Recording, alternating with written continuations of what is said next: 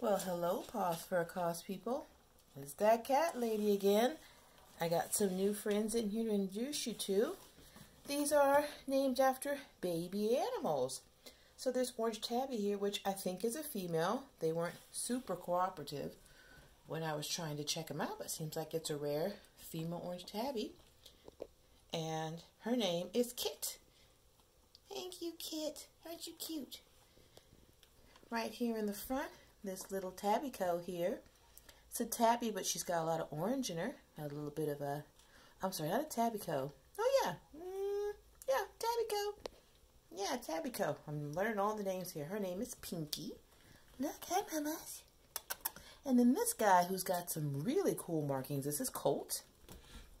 Colt has also like calico markings, and then he's got this really cool patches of orange, and then he's got these patches that look like cheetah patches. Let's see if you could, yeah, isn't that cool? Yeah, and then back here in the back, what's going on with your eyeball? Gotta check you out, huh? This is Tad, another boy.